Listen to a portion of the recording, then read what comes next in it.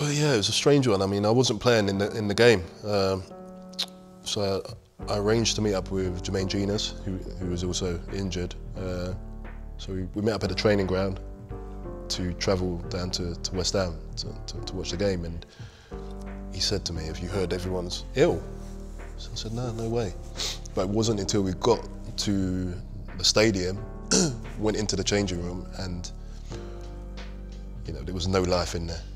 People were sitting there with their head in their laps, and that's when I realised, this is going to be tough, because it should have been a great occasion for us to try and go there and get a result to finish in the top four for the first time. But that change room had nothing in it, and even the ones that had to play, there's some that couldn't play. There was some that had to play with food poisoning, and you can imagine what it's like when you're not feeling well, you've got food poisoning. The last thing you want to do is be running around. So I had a lot of respect for the players that went out there and had a go.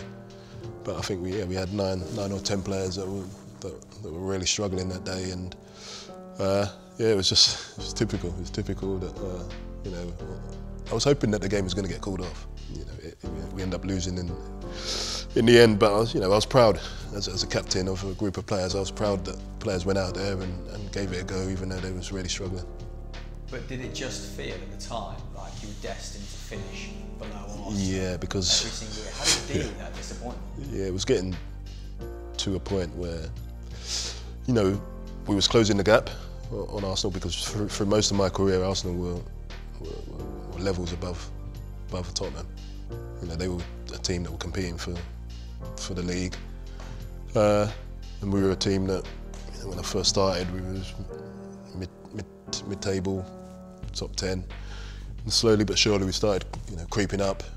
They probably started to creep down slightly, to a point where we started to get real close to them, and that was the first time that we had the opportunity to finish above them, and at that point it just felt like it was just our luck.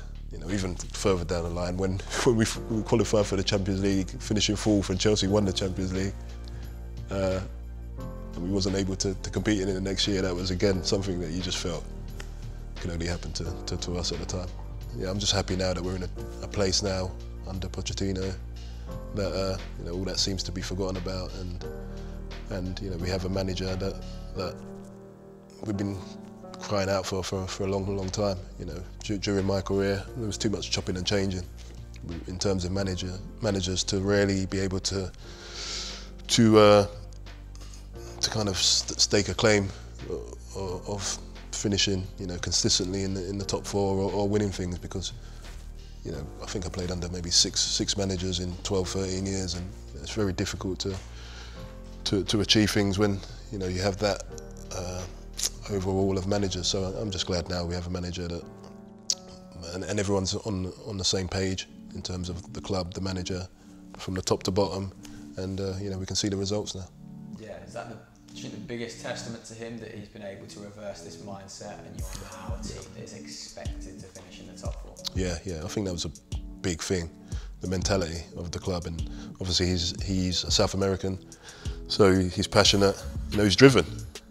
Although he's a quiet guy,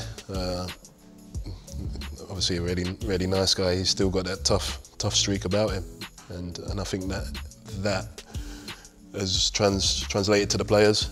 I remember when we lost to Chelsea, we drew with Chelsea actually, the year when Leicester won the league, and it was for the first time I'd seen the team really stand up for themselves. We was almost bullying some of the Chelsea players at the time, and the players let a bit of frustration get to them in terms of, probably let the league slip at that point. But for me, looking at it, I was pleased, because for the first time in a long time I'd seen a group of players that really were together and cared about trying to win and trying to achieve things. So I knew that at that point that the club were in good hands.